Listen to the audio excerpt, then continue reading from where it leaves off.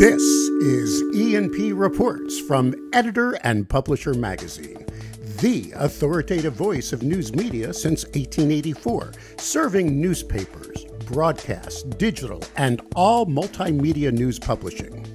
And hi, once again, Mike Blinder, publisher of E&P. Quick housekeeping. If you are listening to us on a podcast channel, whatever flavor you like, please follow us. If you're watching us on the YouTube channel, there is a subscribe button below. Hit the bell to the right of that. After you subscribe, you'll get an update each and every time we upload a new episode of E&P Reports. Making her debut appearance on our series is my co-publisher, our Vice President of Editorial, and the business partner I've had in my life for close to 25 years, Robin Blinder. Robin, you're joining us for a very special reason because the gentleman who is joining us, Mr. Peter Funt, had reached out to you to ask a very important question we're going to get to in a moment.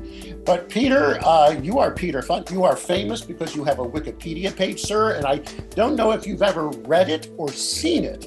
But this is what the lead is, and we all know how important a lead is. Peter Funt is an American actor, host, and producer of the hit TV show Candid Camera. That is true. He worked, and it leads with Denver radio station, KHOW. Mentions the ABC radio network, the New York Times. Yeah, well, Mike, yes. let me tell you how that happened, because I never dreamed of making my own Wikipedia page. I'm kind of a private public person. But a few years ago, I was giving a speech at my alma mater, the University of Denver. Oh, okay. And so in advance of my visit, the journalism professor thought it would be a wonderful idea to assign the class to write Peter Funt's Wikipedia page. So they all took a crack at it. And of course, right up there at the top, the University of Denver newspaper. Why not? So the DU Clarion gets into the first paragraph. We're going to get to all this. Peter's life, the writing he's doing now for various publications. And of course, we got to talk about Candid Camera. We'll get to all that right after this. This episode of E&P Reports is sponsored by IQ Audience Plus by Town News. Consumer revenue has never been more important. Digital leaders at media organizations worldwide are asking the same question. How do we accelerate the growth of consumer revenue?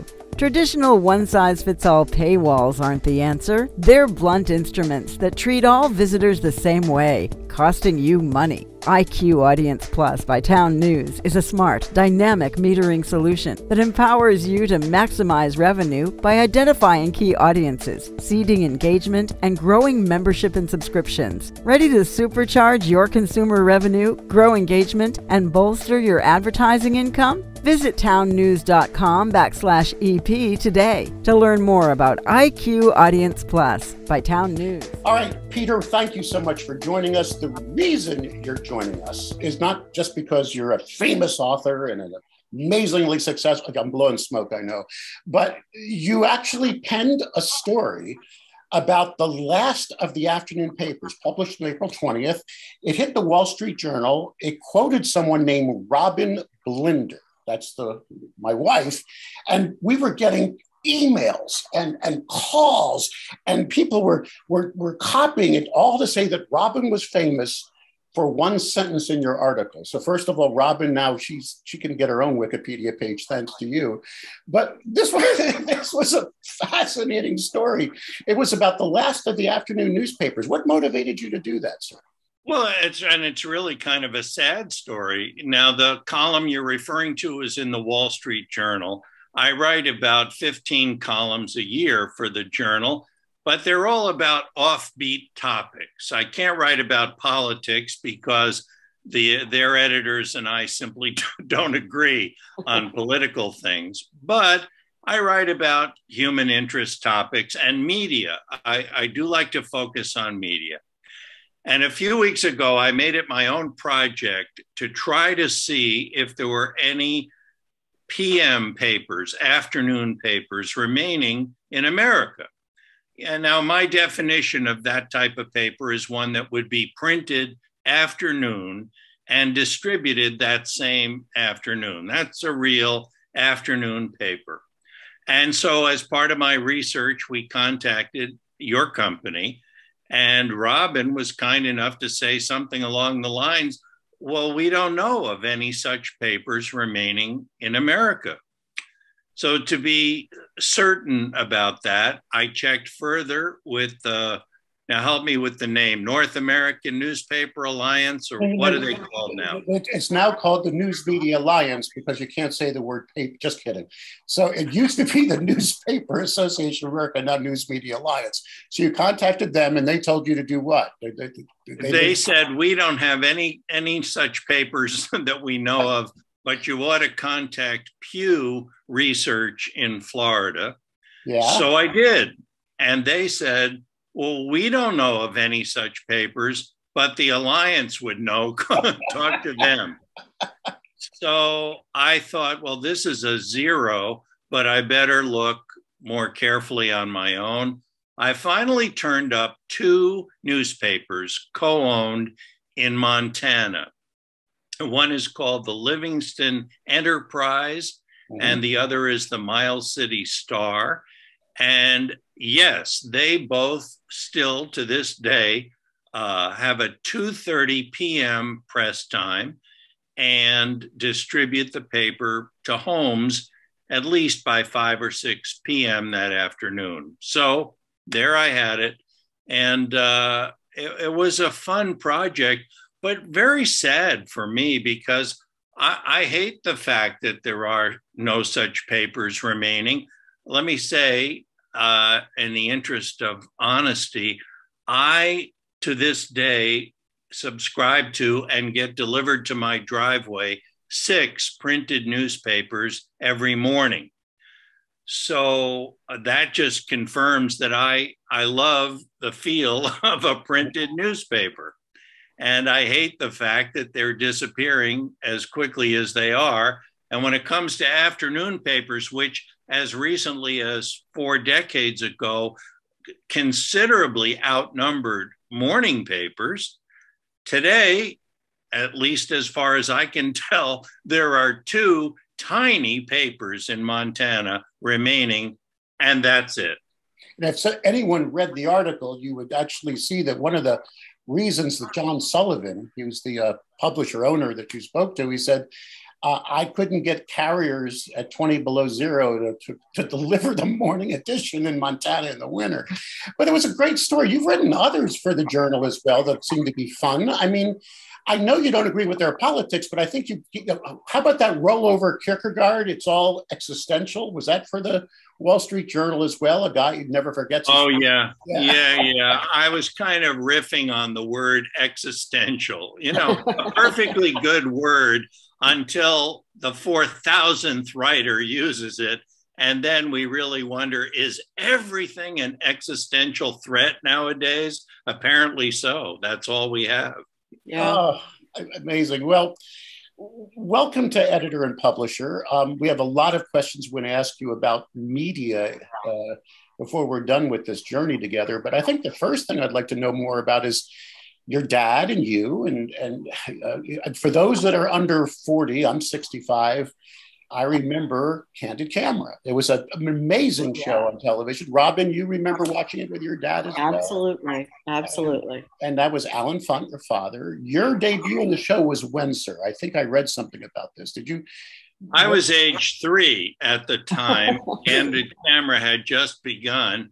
And my dad thought he'd send me out on the street corner in New York City with a shoeshine box and asked me to charge $10 per shoe. Wow. And I don't know what the humor was supposed to be, except to see the reaction of some hard-boiled business people to this audacious young entrepreneur who could barely hold the shoeshine box.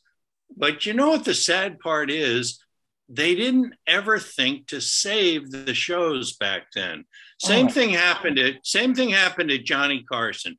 You know, the first 10 years of The Tonight Show no longer exist because NBC didn't think it mattered, so they recorded over the tape.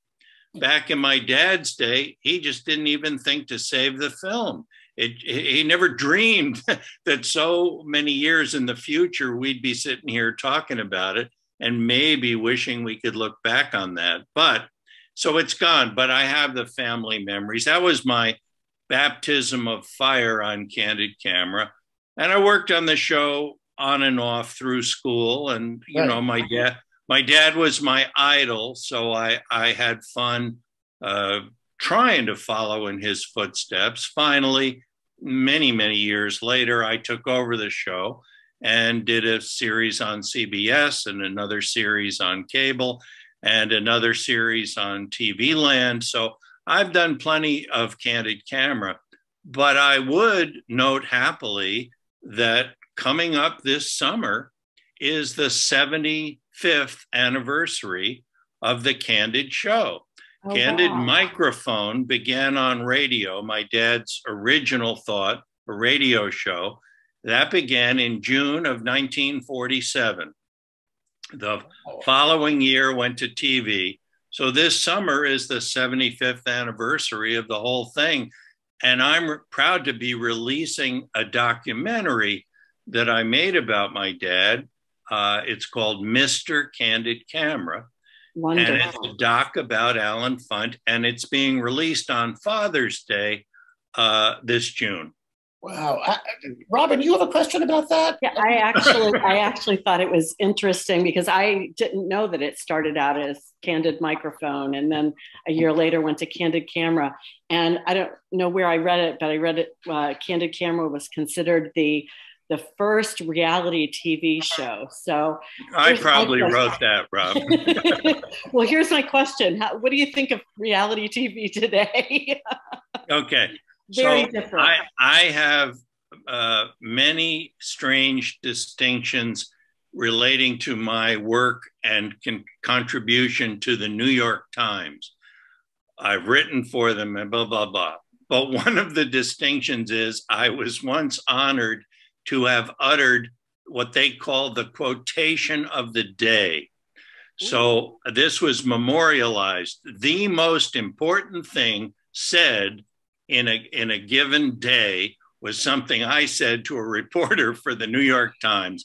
And in answer to your question, what I said was, it makes me very sad to find myself in the cesspool that has become reality TV. All right, in a nutshell. Peter, don't hold back. How do you really feel? That's quite a quote. And I'm going to try to pull that out and make that our quote of the day, maybe for tomorrow. But your career was very interesting when it came to writing books. You have written a number of books, but you had an interesting take on what happened during COVID-19. That you started writing the book that just came out with. We want to ask you some questions about that. Yeah. But as you were reaching out to other people, of noteworthy people, what was this phenomena that you kind of came across about books? I thought I was so clever. You know, here I am sheltering at home. This is a couple years ago, the start of the pandemic. We can't work. Our live stage shows were canceled. Our upcoming Candid Camera production deal was postponed. And so I thought, well, you know what I'll do? I'll finally write my memoir. What a great use of my time.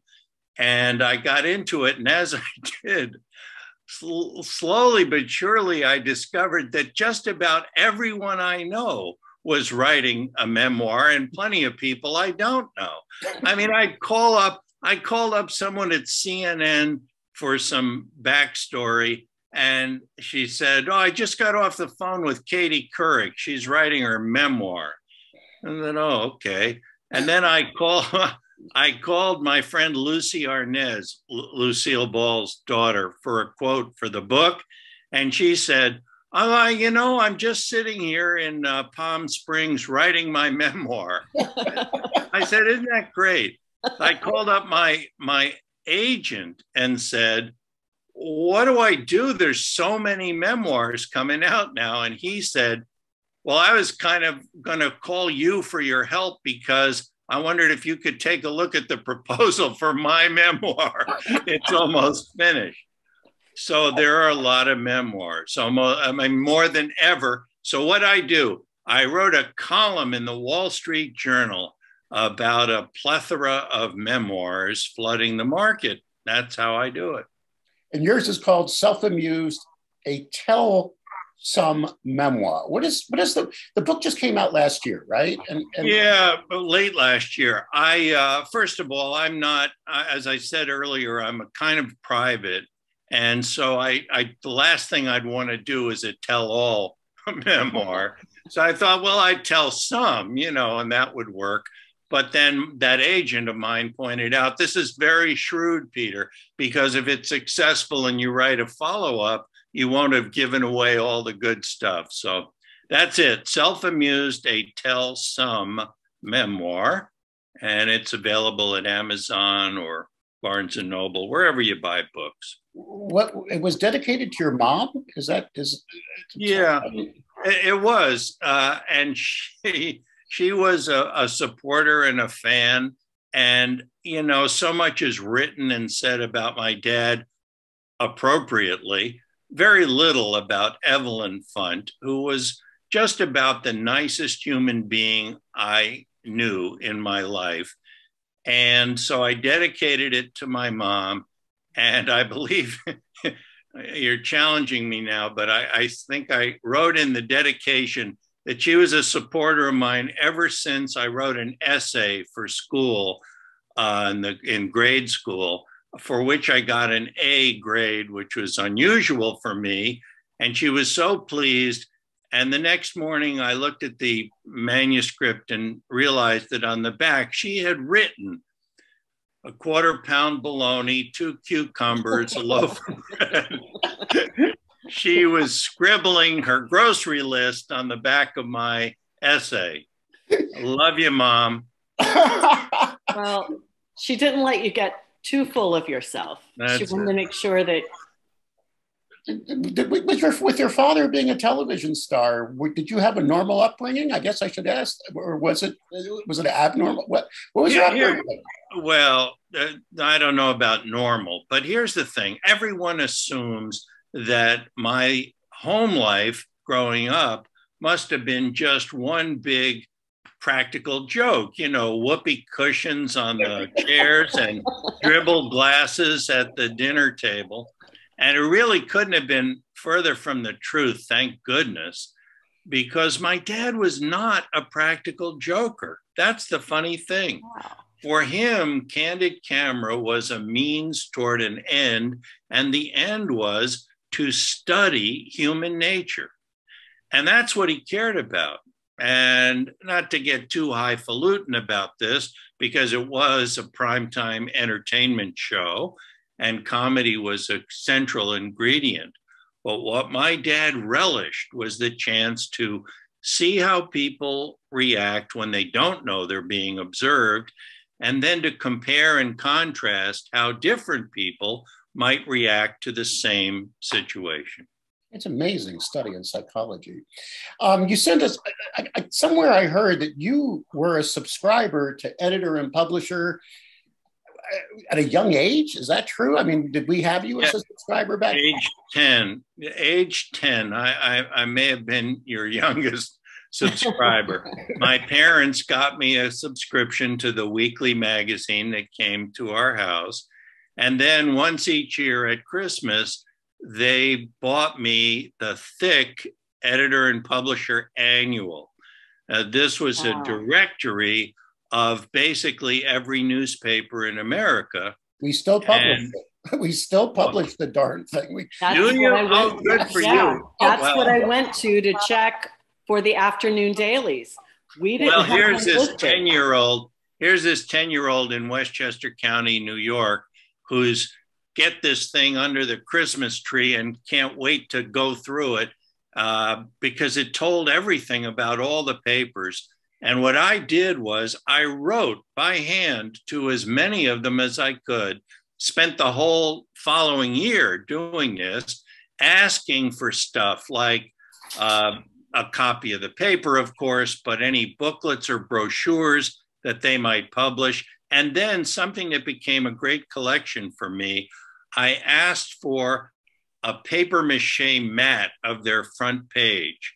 Now, back in the hot type days, this was a stage in the printing process where this actual size paper mache mat was made, and then the metal printing plate was made, after which the mat was useless and thrown out. So I asked them to send it to me. And every day practically at our house, these big cardboard boxes were arriving. Well, they were so happy to send this kid this stuff. And that's what I did. Well, first of all, we operate now out of our home in Tampa, Florida. Robin, I'm going to ask you to do a visual, although 3/4 of our audience is audio only. Would you walk into our dining room behind you, please? I see you're in our kitchen right now with your computer, because I want you to show him what we're going to mail him and what we have in our dining room, if you don't mind. Let me just go get one. Okay, we have boxes of the published book we call the data book. We have stocked up in there. We have about. You still do that? And we're going to send you one for $4.75, please. Now, that's what we charge for it. I think she's pulling one out of the box now. So here you go. It weighs what, Robin? About 10 pounds each. Would you like one of those as a personal gift for us? Oh, my gosh. And Peter, I will personally be mailing it to you because that's what I do. Well, I will mail you a complimentary copy of Self-Amused, and I'll consider myself ahead of the game. Thank you. Thank you. What is this about? That's exciting. So back when you were 10 years old, did you know you wanted to be a journalist? Yeah. In fact, I tried to skew everything I had to do for school all the way through high school and college toward journalism. So in science, in 10th grade, you had to do a project and a paper. And I somehow persuaded the science teacher that mine could be how newspapers are printed. Now, you know, most of the kids were doing astronomy or, I don't know, complicated scientific stuff. I went newspapers all the time. That's great. What about this thing at the New York Times? How many different jobs did you perform for the New York Times? Well, here's the thing, and I'm glad you're giving me a chance to tell this to the public. I don't know if the New York Times has what could be called a Hall of Fame or a Hall of Records, but if they do, I should be in there, and I'll tell you why. So, first of all my life, all my adult life, I've been a reader of the New York Times. Okay. That doesn't make me particularly special, so we'll move on. For 10 or 12 years early in my career, I wrote feature articles for the Times Arts and Leisure section about movies and television. Okay, that cuts dramatically the universe of people like me. Decades after that, I became an op-ed columnist for the Times and wrote opinion pieces on various topics. So, okay, the combination of those things narrowing things down a bit here, but wait, there's more. There was the time when I was the quoted person of the day, as I mentioned, so that we're getting pretty rarefied there. But on 3 separate occasions, the Times interviewed me and profiled me in the paper, but they were writing about television, the guy on Candid Camera. I don't even think they knew or bothered to think that I was writing for the paper at the same time in a different section. That's how big the New York Times is. Different floor. I mean, they didn't. Okay, so they profiled me 3 times, right?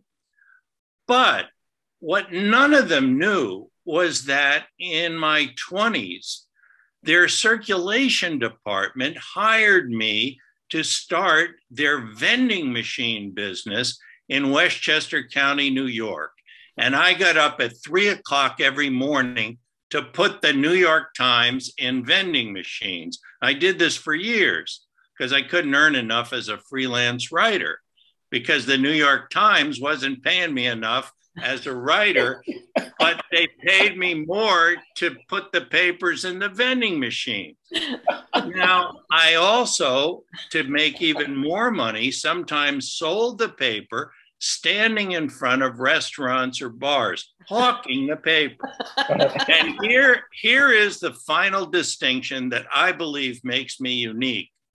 There were several occasions when I sold a person a copy of the New York Times, often got a tip, and that person had no idea that in that paper was a bylined article by me, the person who sold them the paper. I'm also certain that no one at the Times knows any of this stuff or cares. But there you go. Who knows? This could be their next profile. You never know. The Hall of Fame of the New York Times, you'd be the first one. And what is this about editing and publishing one of the most unusual print dailies in America? What is this story about? It was called Newsmat. And this was a business that I invented in the late 1970s in my desperate attempt to be a journalist.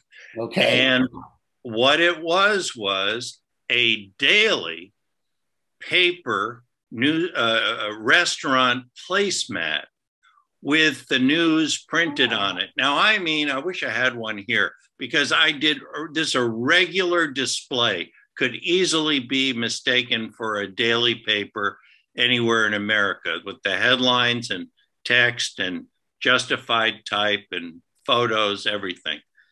But it was only for restaurants to use as a placemat. Came out 6 days a week. I was about to say, it was timely news. You printed it every day and distributed it. Oh, you betcha.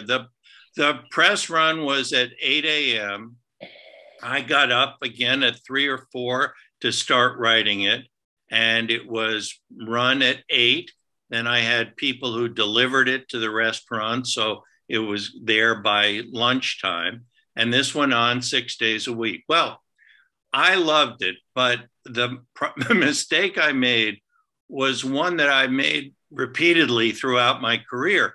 I was too interested in the product, the journalism in this case, and not much in the business side.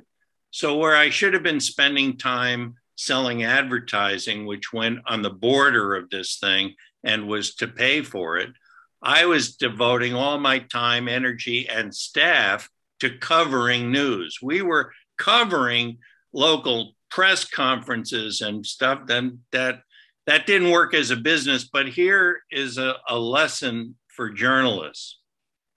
I can't tell you the number of publications, including at the top of the list, the Wall Street Journal, that wrote glowing things about this marvelous entrepreneurial venture called Newsmat, except they never bothered to ask or find out if I was making any money, which I was not. It was portrayed as a success because of its novel approach. But those are not really dots that connect. It was a novel approach and one that was losing all my money. It actually is not a bad idea if you think about it. Here's how it finally ended after 5 years. McDonald's told me that they would like to take it exclusively for their restaurants. They call it a tray liner, not a placemat, but it's same size thing. I would change it slightly to be called McDonald's Daily Report, which I did, and put the little arches up in the corner, which I did. But other than that, I had complete editorial freedom. And they conducted a 1-month test at 15 McDonald's in New York City. And the test was a tremendous success. We would go in there later in the day, just watching people fascinated by this thing on their tray. And at the end of the test, McDonald's said, yeah, we're going to go a different direction. There's a guy in New Jersey who's willing to print the placemats once a month instead of every day. So it's kind of cheaper. And he's going to put on there movie listings or something. And that was the end of Newsmat. And there you go. From daily news to a monthly publication. I think you just summed up where the print industry is today. But I do want to ask, I think Robin and I both want to ask you about your opinion more on a more harder topic of where you believe journalism is today. Whoa. I'm sure you have an opinion, but I mean, one of the things that Robin and when we took over E&P just 2.5 years ago, we didn't do it to make money. One of the jokes we do, we do a lot of conferences is, well, what's all this talk about nonprofit journalism? The Blenders have yet to get a profit out of this, and we did it for our love of the industry, and especially to support local journalism, which I hope you agree with me has a need in a Madisonian democracy, that final, truth to power and whatever you want to, label it. In the world of news today, and you're a news consumer, sir, you read 6 newspapers a day, plus I'm sure you consume other news via internet, cable, what have you. The 6 are just the home delivered copies. I have many more subscriptions to digital forms, sure. So what do you feel about where the industry is today, the news world, and what we're doing with journalism? So you're getting really serious on me. It's something I'm very interested in, but it's not a short answer, Mike and Robin. First of all, I think that you mentioned nonprofit. Maybe there is some kind of future that will help journalism with nonprofits. I mean, it has worked over the years to some extent in public radio.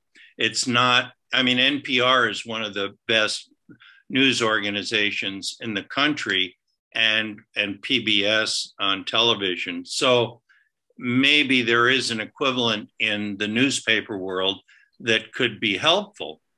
There's also the possibility of more and more zillionaires operating newspapers. That would at least help keep them alive. I'm not so sure that's my favorite approach, but then again, I admire what Jeff Bezos has done to help the Washington Post, so that's fine. And Warren Buffett, I might add, and other very, very rich people. I think what America can't afford to lose are the very biggest papers and the smallest papers. I hate to say this on behalf of all those papers in the middle because they don't want to fade away. But actually, the regional so-called metro dailies might be the things we need least going forward. We are dependent on the biggest national papers, the Times, Journal, USA Today, Washington Post, etc.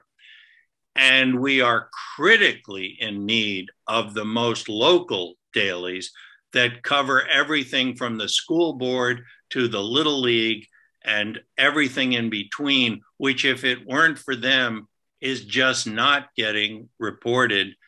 And that's very dangerous. That is real, because that is something, I think that is a disease of not misinformation, but non-information that actually goes from the bottom up.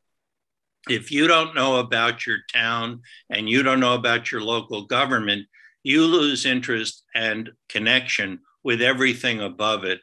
And pretty soon we have a population that is not only underinformed, but I think vulnerable to the misinformation, or, as Trump famously and incorrectly labeled it, fake news, because he was talking about the funny thing. Trump, of course, was talking about the correct news and calling it fake.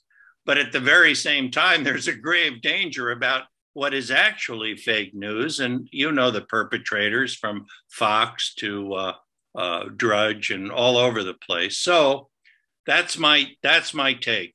Now, to try to find the most positive thing I could say, perhaps for some of your readers and listeners, it seems to me that this is one of the most fortunate times for people who want to enter the business of journalism, particularly newspapers or their online expressions of news gathering. I am stunned when I look at the classified ads for small dailies around the US who are willing to take in now, if they can find them, journalists who never worked at a paper, just want to work for very little. Those jobs are going begging all over the map. My own local daily here in Monterey County, California, keeps running a display, a classified display that says, come write for the Herald. You don't have to have ever worked at a paper, nor do you have to have a journalism degree. Now, that's scary on some levels, but when you look at it from the vantage point of young people seeking a job or a career, this is a very good time because that exists all around the country. You won't be very well paid and you'll work your tail off, but why wouldn't you want to do that to get a start in journalism? So we're in a very, very strange period. Mike, does that answer your question? I'm just curious if that was a gut or was that based on research? Because you summed up a lot of the things that we report on E&P. I'm quite eloquent. I'm embarrassed to say I don't read you often enough, so no, that's there off the top of my head. But you know, great minds and. Well, 1,000 monkeys in a room with 1,000 typewriters will come up with a Shakespearean play eventually. But there is research that backs everything you said. When a small community's paper folds, the community starts to wane and die. People become less interested in politics. They don't vote, they don't act. And the local business community starts to compress. Another thing that is fascinating that I thought you were going to lead into, yes, there's plenty of work for journalists right now, plenty of work for anybody right now. We have a supply and demand issue. It's also a good time for entrepreneurs to be looking to take over some of these titles now. You mentioned Warren Buffett, who had a famous quote, when people are fearful, be greedy. When people are greedy, be fearful. Now is a good time to invest in some of these small, the prices grow. Might be a good time to enter the industry. We're going to have to bring this thing home soon, Robin, because the snarky people say I go too long on these things. They say these interviews should only be 20 minutes. We go for 40 or 50. What final things would you like to ask Mr. Well, Funt? I think, Peter, your crystal ball, whatever crystal ball you pulled that out of, was pretty amazing. What do you see for the future? Oh, gosh. I mean, as far as you're concerned, print had better not go away, right? Well, no, I put it this way. The future is digital. I'm long past the point of fantasizing that too many, if any, print newspapers will survive through my grandchildren's lives. So it's got to be digital. But there's still a lot to be done to figure out the economics of it, because yeah, again, if you're the New York Times, you can probably make it, they are making it work even as a digital equation without the print side.